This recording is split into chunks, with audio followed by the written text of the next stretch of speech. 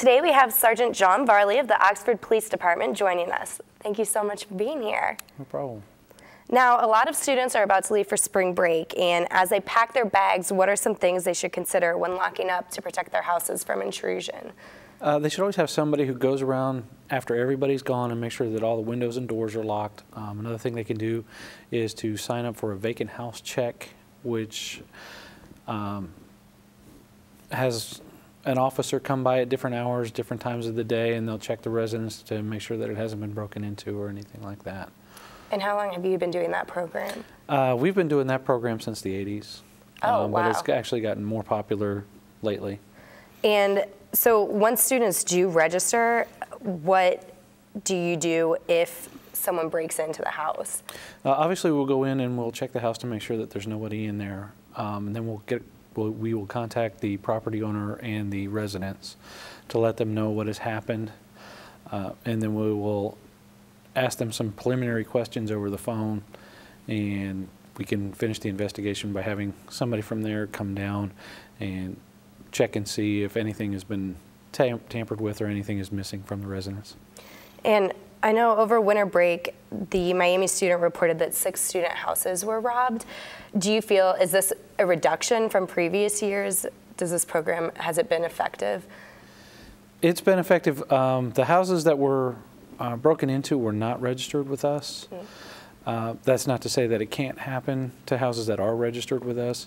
But what we find is in the areas where we have a lot of vacant house checks, they tend to stay away from those areas because they do know that they see police cruisers in the area and police officers out on foot in the area quite a bit, and there's no real set time that they can say that we will or will not be there. We'll stop by as our shift permits and calls permit.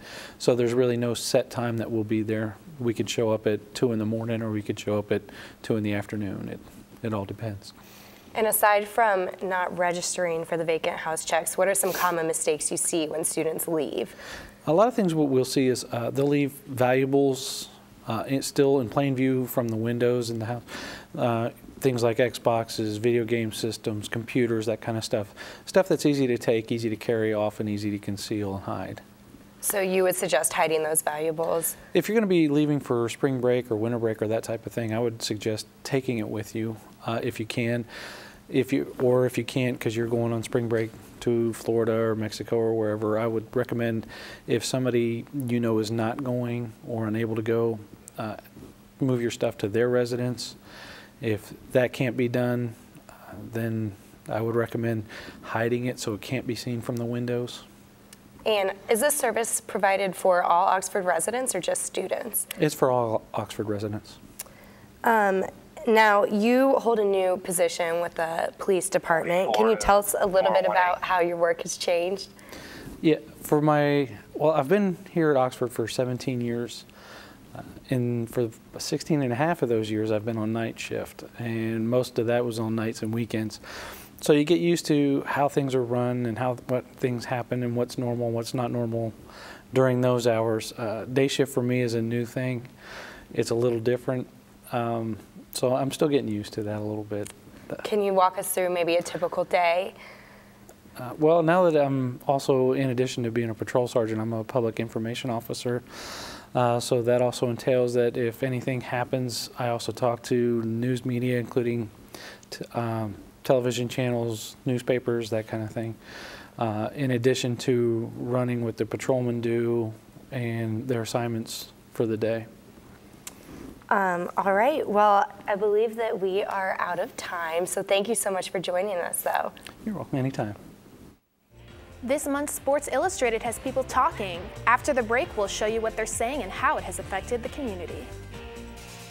I am Joan Rivers with an important announcement. Getting old is horrible, okay? Horrible. You're not old. I mean, you're older, but you're not old. You want to see old? Oh, God. Yes. Grow up, for goodness sakes. The last man to hit on me was an Undertaker. I know where You know, I don't want to talk about Well, this, you're going to Mom. have to talk about it. It's the future. It's coming right at us. And I'm not worried about dying. It's getting there. I mean, heaven, it's going to be fabulous. It's going to be a giant shopping mall, and there's going to be 20% off on everything except for me, 44. You know, you're doing jokes, and I'm just not ready. Well, you have to be ready. You have to listen to me. Look, there are things to discuss. They're going to be my needs. They're going to be my wants. You know, Mom, I don't want to hear this. I just don't want to hear this. La, la, la, Don't give me la, la, la, la, la, la. I don't. I can't. I can't do Talk this. to your family about aging, even if they're not ready to listen. Listen to me. Listen to me. For the first time? Yes, for the first time. No matter who you are, it's not easy talking about aging. For help, go to voa.org/talk. A message from Volunteers of America.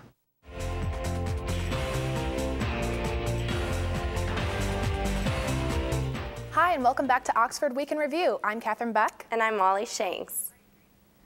Springtime brings a lot of things to look forward to, but for guys, the Sports Illustrated swimsuit issue is always a highlight. But does the issue misrepresent female athletes? Our own Ellie Gonzo takes a look.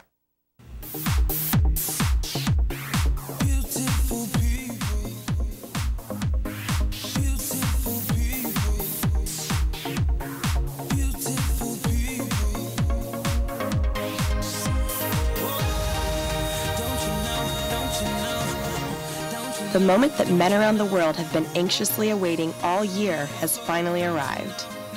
We all know what magazine is flying off the shelves this week, the Sports Illustrated Swimsuit Edition, and boys just can't wait to get a peek.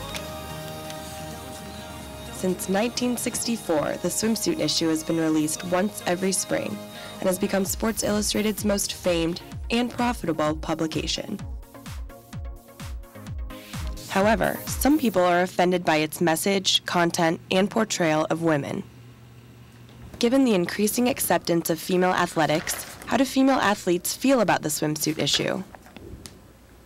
I'm very proud of the fact that I am a female athlete, and I think when issues like the Sports Illustrated swimsuit edition come out, it is a little bit belittling. It kind of plays into a stereotype of women, and it doesn't show how much they work hard at what they do, especially athletes. Despite some reservations, the reality is the swimsuit edition isn't going away anytime soon. Dr. Helene Alessio has accepted the reality and even recognizes some merit to the magazine. Over the past 10 years, I think if anything, women have been in some ways advantaged because of this. Is it sexist? Is it demeaning in that way, where it's really just looking at one part of the person and not the whole picture? I would say yes, but I guess over the years I've become to realize that for a lot of women, this is a career starter for them. Sports Illustrated, geared for athletics, has over 3.5 million subscribers. The swimsuit issue features primarily swimsuit models, but a few female athletes typically pose as well. This year's issue includes a spread where 3 female athletes pose in the nude, with simply body paint as their bathing suits. U.S. national soccer player Alex Morgan says she was happy to be part of the experience, but other readers are offended. No, I don't think it'll go away, but I think it is good that there's a dialogue going on where men and women are having a say about whether this is acceptable now in our society, and I think it's good to keep that dialogue going, and hopefully eventually these kind of magazines won't be as popular. One thing's for sure, the vast majority of the swimsuit edition's supporters are males. Guys are attracted to females, and I don't really think it's offensive if people want to put it out there and actually pose for that. Then you're going to get an audience either way. The debate over whether the Sports Illustrated issue still resonates with readers is one that may continue for many years. It is a shame in a way that it doesn't celebrate the work that the female athletes do on the court or in their sport venue. What gets more notoriety or more notice is how they look in a swimsuit. Reporting for Oxford Week in Review, I'm Ellie Gonzo. 3 Miami Farmer School of Business students will soon see their entrepreneurship project hit the market.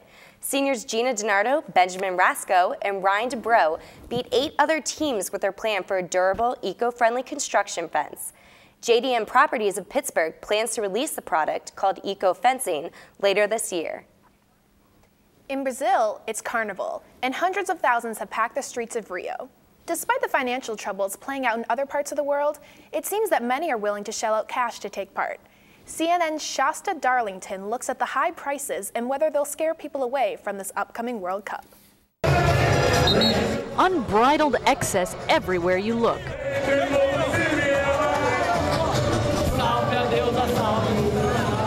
With colorful costumes, gyrating dancers, and 3-story floats, these parades burst onto the Sambadrome.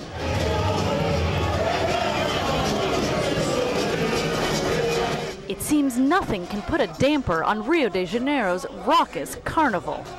Not even a financial crisis in Europe and a protracted slump in America. What kind of an impact is this? We asked the city's tourism chief if he was worried. There's no crisis for Carnival. Carnival is the biggest event in the world. But he added that the city is working on packages that will be affordable to foreigners. This year's celebration attracted a record number of tourists, 850,000. But most of them domestic travelers. Only 250,000 visitors came from abroad. And apartments? And many we spoke with, like this Norwegian author, were shocked by the high prices. Oh yeah, it's nearly as expensive as Norway, which is the most expensive country in the world. A cramped studio apartment for her carnival holiday cost $3,500. Tourists complained about everything from fresh coconuts at 4 reais, or $2.50, to sky-high hotel prices and tickets for the Sambadrome, where even the cheapest seats cost $150. But this group of friends from New York and California said they took it in stride. I think for a beachfront property, especially on, Copacabana Beach, you expect prices to be pretty expensive.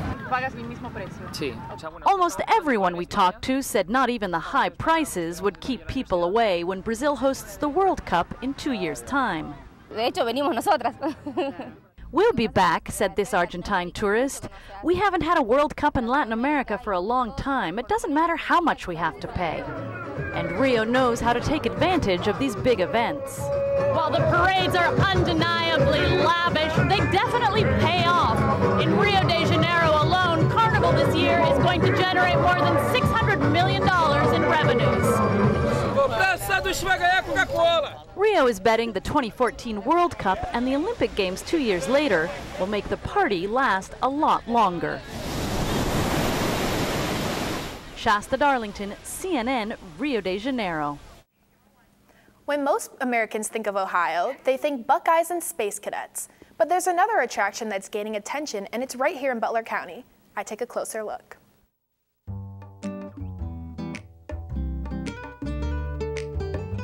Where can you go to experience one of America's 3 sculpture parks? A 30-minute drive from Oxford that boasts 265 green acres of hiking trails, paved paths, and 60 outdoor art monuments? Pyramid Hill Sculpture Park, located just outside of downtown Hamilton, is celebrating its 15th year of operation this April. The unique vicinity has a strong tie to Miami, as its owner and founder, Harry Wilkes, was a graduate in 1948.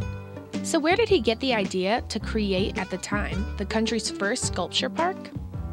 So I always had in my mind that these big, giant sculptures in front of skyscrapers in the different cities shouldn't really be downtown in these large cities. They should be out with nature, out in the country.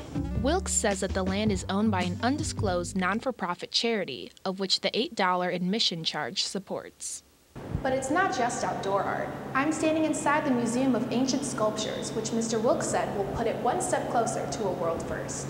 The only place in the world where you have a complete history of sculpture right here in one location. That feat is still in the works, as the 80 pieces housed in the indoor museum represent ancient Egypt, Greece, Rome, and the Byzantine Empire. The only time period you won't find quite yet is the Renaissance, and once those pieces are in place, the museum and park will truly be in a league of its own. As something so novel and so close to our backyard, this still may be the first time you've ever even heard of Pyramid Hill. So how does Wilkes get the word out there? The main way is through programs, a program like this one that we're doing today. The word gets around by word of mouth. Through its popularity as a wedding site, its annual Earth Day celebration, and through television spots like this, perhaps Pyramid Hill will eventually no longer be considered the hidden gem of Southwest Ohio. Reporting for Oxford Week in Review, I'm Catherine Beck.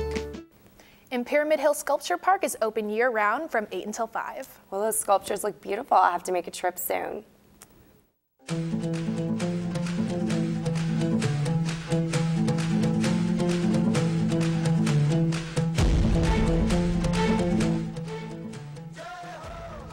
Miami University has just released the name of this year's commencement speaker.